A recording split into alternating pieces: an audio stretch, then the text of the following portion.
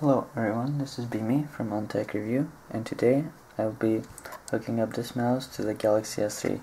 Now, if you don't remember, go check my last video, and I talked about this cable on it, so if you're not sure what this is, go on the last video, and it will show you. So, first of all, what you're going to need to do is get a mouse. Hopefully it's with USB, because otherwise it won't work, so all you will need to do is just plug this in. And then on the Galaxy S3, it will say mouse connected on the notification bar, and you should be ready to use it.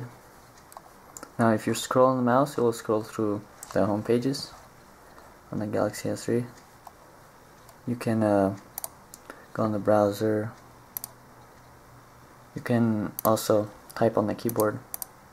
Let's go to google.com and see. Google, here we go.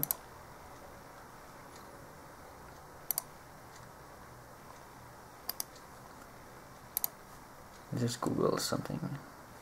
Galaxy.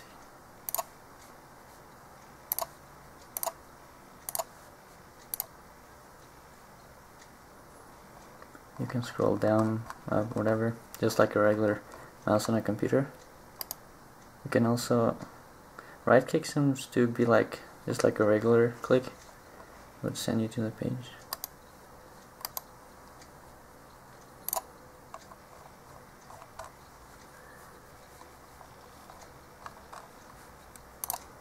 There's that. To go home, you need to press the physical button on the Galaxy S3. You can also change the pointer speed of the mouse. You'll just need to go language and input, scroll all the way down to pointer speed under mouse and trackpad, and you can change this, make it however much you want. So as you can see now, it's moving a lot faster than it did before.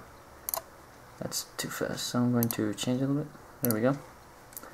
This seems to be fine.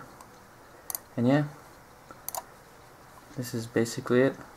You can also hook up, I believe, a keyboard to it if it's USB.